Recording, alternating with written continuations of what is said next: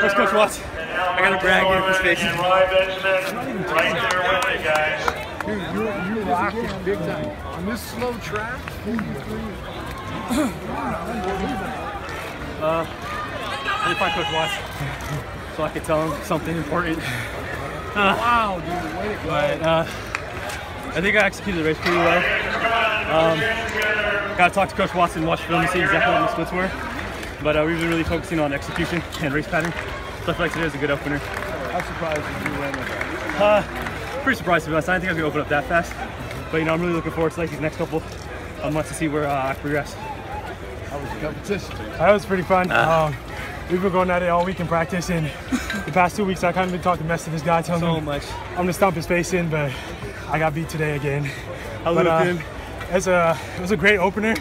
I mean, I'm excited to run the 400 hurdles, and I mean this is great because 2 years in a row we come here, open up with big PRs, and I was hoping for 43, but I mean I'll settle. I'm good with that. You were with him with 100. Yeah, pardon? You were with him with 100 again. Yeah. I just, poor execution.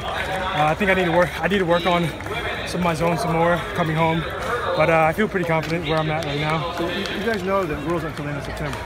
Yeah. I mean, this is really fast, really early, and so what's what are you guys capable of doing? Who knows? We just gotta continue progressing the way we are. Coach Carroll, Coach Watts have a specific plan for us to execute the rest of the season, so we're not worried about peaking too early or anything. We're just trusting the process and just listening to what they have. You guys probably not planning to back off too much for this season. No, not really. We've been on heavy legs past what? Past couple of weeks. So I mean, we didn't really back off from this. We're trying to kind of just train it through. So not backing off and to run this fast, do you go back and say, well, maybe I was planning to run X, maybe we can actually run something else? We just take these early meets as practice and execution. We're really big on perfecting race patterns, so we're just really focusing on what we've been emphasizing at practice and just going out there and executing to the dime. Coach Watts doesn't like it when we don't execute things perfectly, so I'm just hoping that he's happy with our performance today. That's okay, 80, that's 160. Shirt in there. Don't be cropping that shirt out. Cool. Thanks, folks.